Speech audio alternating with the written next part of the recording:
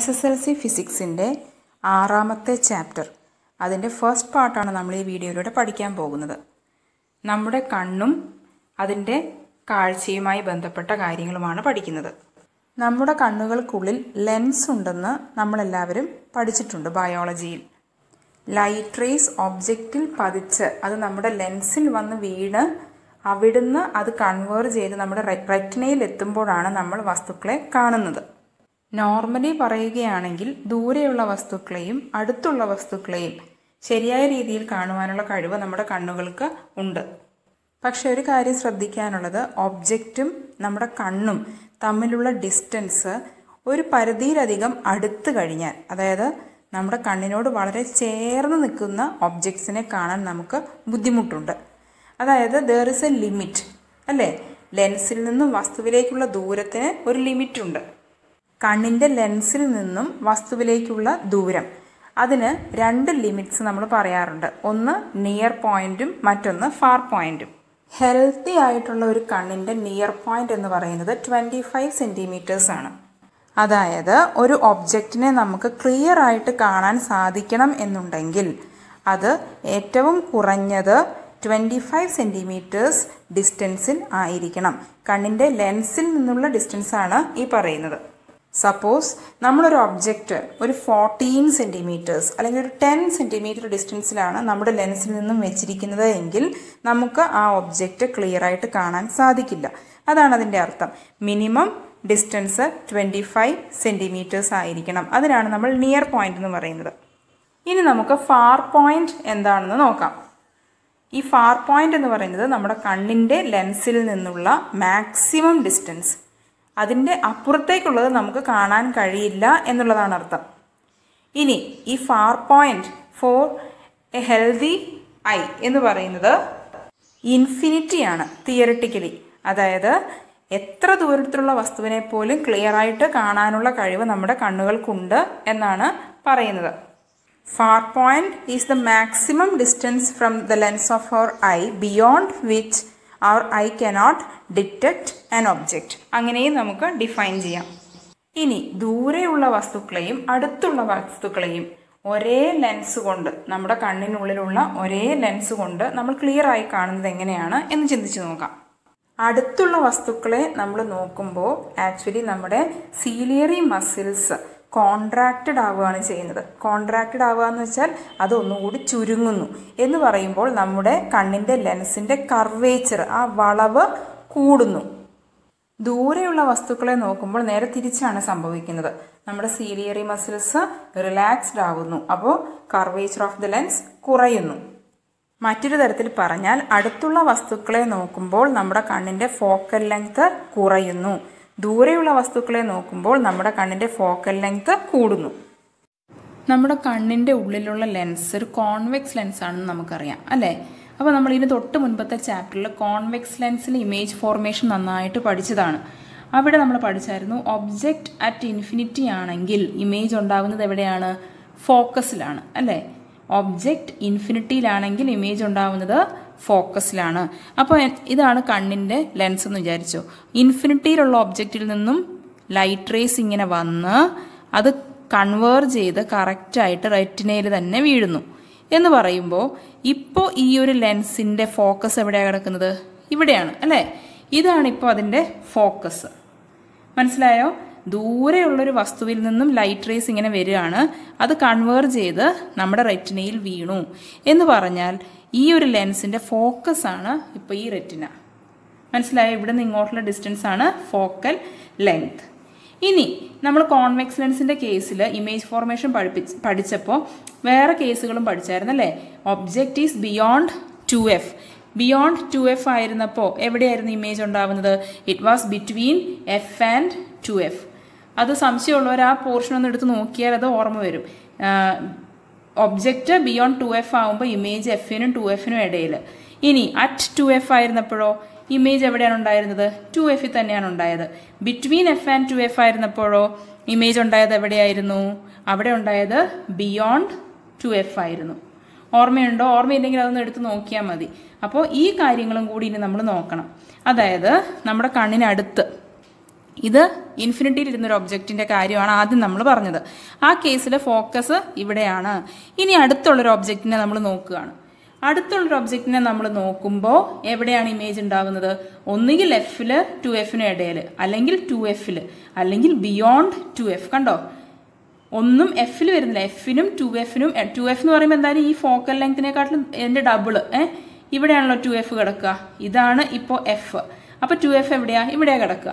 അപ്പോൾ F and 2F എന്ന് പറയുമ്പോൾ എഫിനും 2Fനും ഇടയിൽ ഇവിടെയാണ് ഇമേജ് ഉണ്ടാവുക.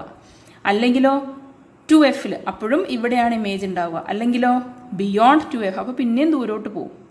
അപ്പോൾ അടുത്തുള്ളൊരു ഒബ്ജക്റ്റിനെ നോക്കുമ്പോൾ നമുക്ക് എന്താ വേണ്ടത്? ആക്ച്വലി ഈ ഫോക്കൽ ലെങ്ത് ഒന്ന് കുറച്ച് കൊണ്ടുവരണം അല്ലേ? ഫോക്കൽ ലെങ്ത് കുറയ്ക്കണം. ഫോക്കൽ ലെങ്ത് കുറയ്ക്കണമെങ്കിൽ ഈ ലെൻസിൻ്റെ കണ്ടോ കർവേച്ചർ ഒന്ന് കൂട്ടിയാൽ മതി. ലെൻസ് ഇതുപോലെ അങ്ങ് കോൺട്രാക്റ്റഡ് ആവുക. അപ്പോൾ അതിൻ്റെ ഫോക്കൽ ലെങ്ത് കുറഞ്ഞു വരും. മനസ്സിലായോ? അപ്പോൾ പിന്നെ ഈ F and 2F, image at 2F, അല്ലെങ്കിൽ ഇമേജ് ബിയോണ്ട് 2F എന്നൊക്കെ പറയുന്നത് നമ്മുടെ ഈ റെറ്റിനയിൽ തന്നെ വന്ന് വീഴും. ആ രീതിയിൽ നമ്മുടെ കണ്ണിൻ്റെ ലെൻസ് അഡ്ജസ്റ്റ് ചെയ്യും. ഇനി റേഡിയസ് ഓഫ് കർവേച്ചർ നോക്കിക്കോണേ. ഇങ്ങനൊരു ലെൻസ് വരച്ചു, ഇങ്ങനെയൊരു ലെൻസ് വരച്ചു. ഇതിലേതിനാണ് റേഡിയസ് ഓഫ് കർവേച്ചർ കൂടുതൽ? ഇതിനാണ് അല്ലേ? ഇതാണ് വലിയ സർക്കിളിൻ്റെ പോർഷൻ. അപ്പോൾ ഇതിനാണ് റേഡിയസ് ഓഫ് കർവേച്ചർ കൂടുതൽ. പക്ഷെ നമ്മൾ പറയുമ്പോൾ കർവേച്ചർ കൂടി എന്ന് പറയുന്നത് ഏതിനായിരിക്കും? കണ്ടോ, ഇതിനല്ലേ വളവ് കൂടുതൽ. കൂടുതൽ വളഞ്ഞിരിക്കുന്നത് ആരാ? വക്രത കൂടിയത് ഇതല്ലേ? ഇതാണ്. ഇത് വക്രത കുറഞ്ഞതാണ്, കർവേച്ചർ കുറയുന്നു. അതുകൊണ്ടാണ് പറയുന്നത് ദൂരെയുള്ള ആളെ നോക്കുമ്പോൾ, ദൂരെയുള്ള വസ്തുവിനെ നോക്കുമ്പോൾ നമ്മുടെ ലെൻസിൻ്റെ കർവേച്ചർ കുറയുന്നു, എന്നിട്ടോ ഫോക്കൽ ലെങ്ത് കൂടുന്നു. അതേസമയം അടുത്തുള്ള ഒരാളെ നമ്മൾ നോക്കുമ്പോൾ, അടുത്തുള്ളൊരു വസ്തുവിനെ നോക്കുമ്പോൾ കർവേച്ചർ കൂടുന്നു, വളഞ്ഞിരിക്കുന്നു. അപ്പോൾ എന്ത് സംഭവിക്കും? ഫോക്കൽ ലെങ്ത് കുറയുന്നു. അങ്ങനെ അഡ്ജസ്റ്റ് ചെയ്താണ് നമ്മുടെ കണ്ണ് എല്ലാ വസ്തുക്കളെയും കാണുന്നത്.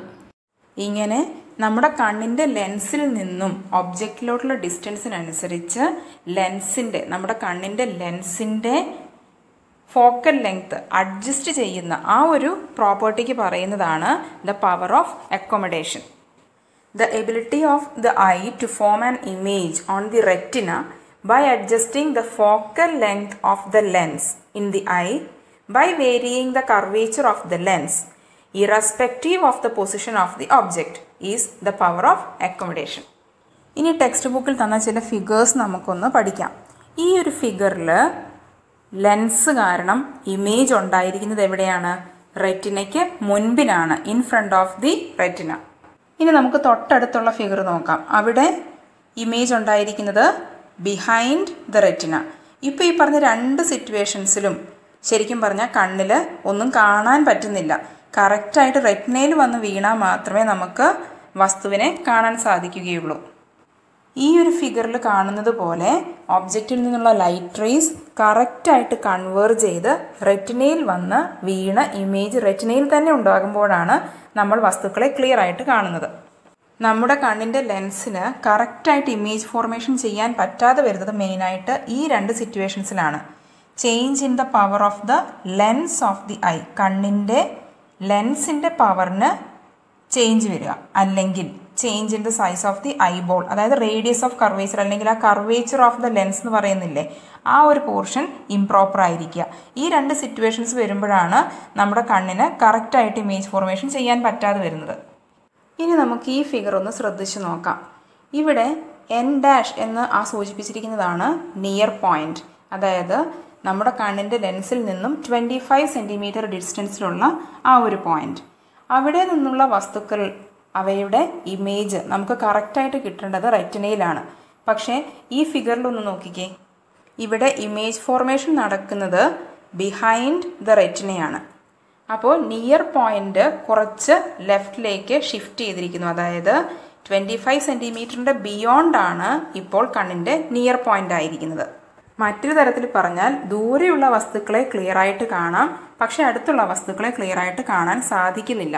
ഈ ഒരു അവസ്ഥയ്ക്ക് പറയുന്ന പേരാണ് ലോങ് സൈറ്റഡ്നെസ്, ദീർഘദൃഷ്ടി. ദൂരെയുള്ളതിനെ ക്ലിയർ ആയിട്ട് കാണാം, അടുത്തുള്ളതിനെ ക്ലാരിറ്റി ഇല്ല. Since the image is not formed at the retina, instead of being formed at the retina, nearer objects cannot be seen clearly. even though distant objects are clearly seen. This defect of the eye is the long-sightedness. The near point of the eye of such a person will be at a distance of more than 25 centimeters. Long-sightednessന്റെ reasons എന്ന് പറയുന്നത് നമ്മുടെ കണ്ണിൻ്റെ ഐബോളിൻ്റെ size ചെറുതാവുക അല്ലെങ്കിൽ ലെൻസിൻ്റെ power കുറയുക. ഈ രണ്ട് സിറ്റുവേഷൻസിലാണ് long sightedness വരുന്നത്. ഇത് കണ്ണിൻ്റെ ഒരു ഫിഗർ ഞാൻ റഫായിട്ട് വരച്ചിരിക്കുകയാണ്. ഇവിടെ അടുത്തുള്ളൊരു ഒബ്ജക്റ്റ് ഉണ്ട്. അടുത്തുള്ളൊരു ഒബ്ജക്റ്റിൻ്റെ ഇമേജ് ക്ലിയർ ആയിട്ട് നമുക്ക് റെറ്റിനയിൽ തന്നെയാണ് കിട്ടേണ്ടത്, ഇവിടെയാണ് കിട്ടേണ്ടത്. പക്ഷേ ഇതാണ് നമ്മുടെ ഐബോള്.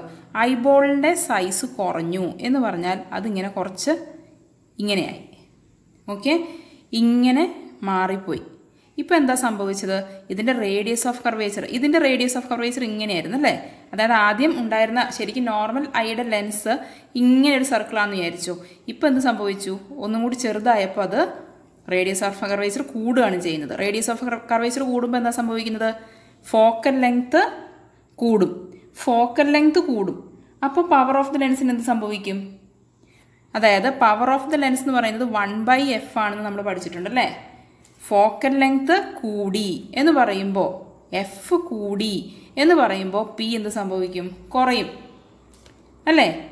അതാണ് ഈ രണ്ട് കാര്യങ്ങളും അതാണ് സൂചിപ്പിച്ചത്. അതായത് ലോങ് സൈറ്റഡ്നെസ്സിനുള്ള കാരണങ്ങൾ, ഐബോളിൻ്റെ സൈസ് കുറയുന്നു. ഐബോളിൻ്റെ സൈസ് കുറഞ്ഞപ്പോൾ എന്ത് സംഭവിച്ചു? ഫോക്കൽ ലെങ്ത്ത് കൂടി. ഫോക്കൽ ലെങ്ത്ത് കൂടിയപ്പോൾ എന്ത് സംഭവിച്ചു? പവർ കുറഞ്ഞു. ലോങ് സൈറ്റഡ്നെസ് ഉള്ള ഒരാളുടെ കണ്ണിൻ്റെ ലെൻസിന് ഈ 25 സെൻറ്റിമീറ്റർ ഡിസ്റ്റൻസിലുള്ള ഒബ്ജക്റ്റിൻ്റെ ഇമേജ് റെറ്റിനയിൽ നിന്നും ദൂരെയാണ് ഉണ്ടാകുന്നത്. അത് പരിഹരിക്കാൻ വേണ്ടിയിട്ട് നമ്മൾ ഇതിൻ്റെ മുൻപിലൊരു കോൺവെക്സ് ലെൻസ് വെച്ച് കൊടുക്കും. അപ്പോൾ കോൺവെക്സ് ലെൻസിൻ്റെ പ്രത്യേകത എന്താണ്? അത് കൺവേർജിങ് ലെൻസാണ് അല്ലേ? ഇതിലെ കൂടെ ഒരു ലൈറ്റ് റേ പാസ് ചെയ്ത് പോയി കഴിഞ്ഞാൽ അതൊന്ന് ഇങ്ങനെ ഒന്ന് വളഞ്ഞിട്ടേ വരുള്ളൂ. അപ്പോൾ ഇവിടെ നിന്ന് ഇങ്ങനെ ഒന്ന് പാസ് ചെയ്ത് പിന്നെ ഇങ്ങനെ ഒന്ന് ബെൻഡ് ചെയ്ത് പിന്നെ ഇങ്ങനെ ബെൻഡ് ചെയ്ത് വരുമ്പോൾ അത് ഇഫക്റ്റീവ്ലി എന്ത് സംഭവിക്കുന്നു? ഈ നിയർ പോയിന്റ് എന്ന് പറയുന്നത് 25 സെൻറ്റിമീറ്റർ തന്നെ ആക്കി മാറ്റാൻ ഈ മുന്നിൽ നമ്മളൊരു കോൺവെക്സ് ലെൻസ് വെച്ച് കൊടുക്കുകയാണ് ചെയ്യുന്നത്. ഈ ഒരു കാര്യമാണ് നമ്മുടെ ടെക്സ്റ്റ് ബുക്കിൽ ഫിഗർ 6.5 കാണിച്ചിരിക്കുന്നത്. ഓക്കെ, അപ്പോൾ റെമഡി ഫോർ ലോങ് സൈറ്റഡ്നെസ് എന്ന് പറയുന്നത് ഒരു convex lens with suitable power use ചെയ്യുക എന്നുള്ളതാണ്. ഇനി നമുക്ക് ലോങ് സൈറ്റഡ്നെസ്സിൻ്റെ നേരെ ഓപ്പോസിറ്റ് സിറ്റുവേഷൻ ആലോചിക്കാം. അതായത് ദൂരെയുള്ളതിനെ കാണാൻ പറ്റുന്നില്ല, അടുത്തുള്ളതിനെ കറക്റ്റായിട്ട് കാണാൻ പറ്റുന്നുണ്ട്. ആ ഒരു കാര്യമാണ് ഇവിടെ ഈ ഫിഗറിൽ കാണിച്ചിരിക്കുന്നത്. നിയർ പോയിന്റിലുള്ള ഒബ്ജക്റ്റിൻ്റെ ഇമേജ് വളരെ കറക്റ്റായിട്ട് റെറ്റിനയിൽ വന്ന് വീഴുന്നു. പക്ഷേ വളരെ ദൂരെയുള്ള വസ്തുവിൽ നിന്നും ഒബ്ജക്റ്റിൽ നിന്നും വരുന്ന light rays റെറ്റിനയിലല്ല, in front of the റെറ്റിനയ്ക്ക് മുന്നിലാണ് വന്ന് വീഴുന്നത്. ഈ ഒരു ഡിഫക്റ്റിന് പറയുന്ന പേരാണ് നിയർ സൈറ്റഡ്നെസ്. അതായത് അടുത്തുള്ള വസ്തുക്കളെ ക്ലിയറായിട്ട് കാണാം, പക്ഷേ ദൂരെയുള്ള വസ്തുക്കളെ ക്ലിയറായിട്ട് കാണാൻ സാധിക്കുന്നില്ല. ഇതാണ് ടെക്സ്റ്റ് ബുക്കിൽ നിയർ സൈറ്റഡ്നെസ്സിന് തന്നിരിക്കുന്ന ഡെഫിനിഷൻ. ഇവിടെ ചെറിയൊരു കറക്ഷനുണ്ട്. നോർമൽ ഐസൈറ്റ് ഉള്ളവർക്ക് ഫാർ പോയിൻ്റ് എന്ന് പറയുന്നത് ഇൻഫിനിറ്റിയാണ്. അതായത് എത്ര ദൂരെയുള്ള വസ്തുക്കളെയും ക്ലിയറായിട്ട് കാണാം. പക്ഷേ നിയർ സൈറ്റഡ്നെസ് ഉള്ളവരെ സംബന്ധിച്ചിടത്തോളം ഫാർ പോയിൻ്റ് എന്ന് പറയുന്നത് ഇൻഫിനിറ്റി അല്ല, അതിന് ഒരു ഡെഫിനറ്റ് ഡിസ്റ്റൻസ് ഉണ്ടായിരിക്കും. അതുകൊണ്ട് ഈ ഡെഫിനേഷനിൽ നിയർ പോയിൻ്റ് എന്നുള്ളത് മാറ്റി ഫാർ പോയിൻ്റ് എന്നാക്കുക. ഇനി നമുക്ക് നിയർ സൈറ്റഡ്നെസ്സിനുള്ള റെമഡി നോക്കാം. എന്ത് ചെയ്താലാണിത് മാറിക്കിട്ടുക? അതായത് ഈ ഒരു പോയിന്റിൽ വന്ന് വീഴാൻ സാധ്യതയുള്ള ഇമേജിനെ നമുക്ക് റെറ്റിനയിൽ എത്തിക്കണം. അതായത് കുറച്ചുകൂടി ദൂരേക്ക് അതിനെ ഡൈവേർജ് ചെയ്ത് വിടണം. അപ്പോൾ ഡൈവേർജിങ് ലെൻസാണ് നമ്മളിവിടെ യൂസ് ചെയ്യുക, അതായത് കോൺകേവ് ലെൻസ്. ഇനി ഇതുമായിട്ട് റിലേറ്റ് ചെയ്ത് ടെക്സ്റ്റ് ബുക്കിൽ തന്നിരിക്കുന്ന ചെറിയൊരു പ്രോബ്ലം നമുക്ക് നോക്കാം. കാഴ്ചയ്ക്ക് പ്രശ്നമുള്ളയാൾ, അതായത് പ്രോബ്ലം ഇൻ വിഷൻ, അങ്ങനെ ഒരാൾ ഡോക്ടറെ അടുത്ത് ചെന്നപ്പോൾ കൊടുത്ത പ്രിസ്ക്രിപ്ഷനാണ് +1.5D അതുപോലെ -2D എന്നാണ് പ്രിസ്ക്രൈബ് ചെയ്തത്. ഇതിൽ നിന്ന് എന്താണ് മനസ്സിലാക്കേണ്ടത്? ഇവിടെ +1.5D അതുപോലെ -2D എന്നൊക്കെ കാണിക്കുന്നത് പവർ ഓഫ് ദ ലെൻസിനെയാണ്. അതുപോലെ നമ്മൾ തൊട്ട് മുൻപത്തെ ചാപ്റ്ററിൽ പഠിച്ചിരുന്നു, പോസിറ്റീവ് പവർ എന്ന് പറയുമ്പോൾ അത് കോൺവെക്സ് ലെൻസാണ്. അതുപോലെ ലെൻസിൻ്റെ പവർ നെഗറ്റീവ് ആണെങ്കിൽ അത് കോൺകേവ് ലെൻസാണ്.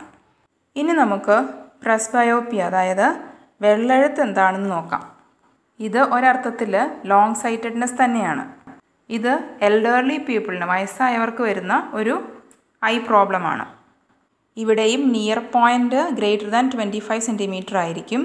അതുപോലെ സിലിയറി മസിൽസിൻ്റെ എഫിഷ്യൻസി കുറയുന്നതാണ് ഇതിനുള്ള റീസൺ. അതുപോലെ ഇവരുടെ പവർ ഓഫ് അക്കോമഡേഷനും കുറവായിരിക്കും. ഇതിനുള്ളൊരു റെമഡിയും കോൺവെക്സ് ലെൻസ് തന്നെയാണ്. ഇനി നമ്മുടെ ടെക്സ്റ്റ് ബുക്കിൽ ഐ ഡൊണേഷൻ്റെ ഗുണങ്ങളെക്കുറിച്ച് ഒരുപാട് പറയുന്നുണ്ട്. ഇവിടെ ശ്രദ്ധിക്കേണ്ട ഒരു പോയിൻ്റ്, ഐ ഡൊണേറ്റ് ചെയ്യുന്നയാൾ മരിച്ചതിന് ശേഷം 6 മണിക്കൂറിനുള്ളിൽ നമ്മൾ ആ കോർണിയ എടുത്തിരിക്കണം എന്നുള്ളതാണ്. ഇനി ഒരു കണ്ണ് മാത്രമേ പ്രവർത്തിക്കുന്നുള്ളൂ എന്നുണ്ടെങ്കിൽ നമുക്ക് 150 ഡിഗ്രിയിൽ, അതായത് നമുക്കൊരു 2 ഡയമെൻഷണൽ വ്യൂ മാത്രമേ കിട്ടുന്നുള്ളൂ. 2 കണ്ണും കൂടി ഒന്നിച്ച് പ്രവർത്തിക്കുമ്പോഴാണ് നമുക്ക് 180 ഡിഗ്രിയിൽ ഒരു 3 ഡയമെൻഷണൽ വ്യൂ പോസിബിൾ ആവുന്നത്. ഈ കാര്യങ്ങളെല്ലാം കോർഡിനേറ്റ് ചെയ്യുന്നത് നമ്മുടെ ബ്രെയിനാണ്. ഇതോടെ ഈ ചാപ്റ്ററിൻ്റെ ഫസ്റ്റ് പാർട്ട് കഴിഞ്ഞു. കുട്ടികൾക്ക് നന്നായി മനസ്സിലായെന്ന് വിശ്വസിക്കുന്നു. അടുത്ത പാർട്ടുകൾ ഉടനെ ഇതിന് ശേഷം ആഡ് ചെയ്യുന്നതാണ്.